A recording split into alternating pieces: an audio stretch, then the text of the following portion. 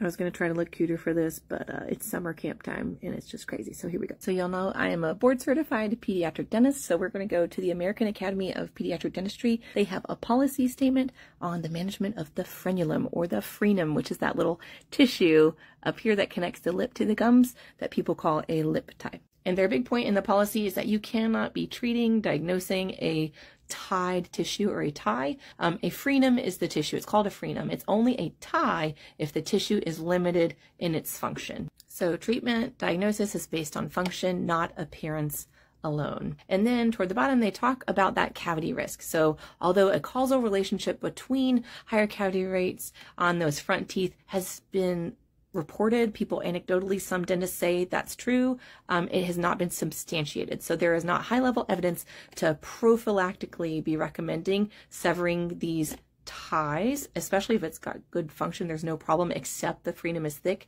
and maybe making it harder to clean. What you should be doing is non-invasive stuff. So teaching a parent how to clean there. So you lift the frenum and lip up with your finger and go vertically to clean around it instead of horizontally. That's all you got to do. You don't need to be doing an unnecessary surgical procedure, in my opinion, for preventing cavities in the future. And then it's similar with people will sometimes cite preventing speech issues in the future. That's also not substantiated by evidence, isn't a justification for releasing it. It's a wishy-washy evidence, weak going both directions for treating a lip tie for breastfeeding difficulty and intake of air. There is not a clinical consensus on that. The only consensus is that we don't really know and probably need more research. So I would be addressing a tongue tie most of the time before I would address a lip tie. A lot of times, if you're fixing that tongue tie, they're able to get a good seal after that is released, and then the lip posturing corrects itself. The lip may be inverted and be kind of reacting weirdly because they're trying to compensate for a tongue tie. They're definitely being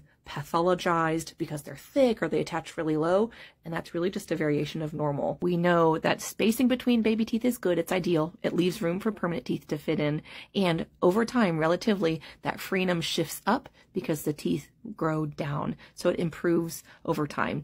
And diastema, that spacing between the teeth, is going to persist whether they've got a thick frenum or not. It's a genetic trait. So no real good justification to prophylactically release a lip tie, in my opinion.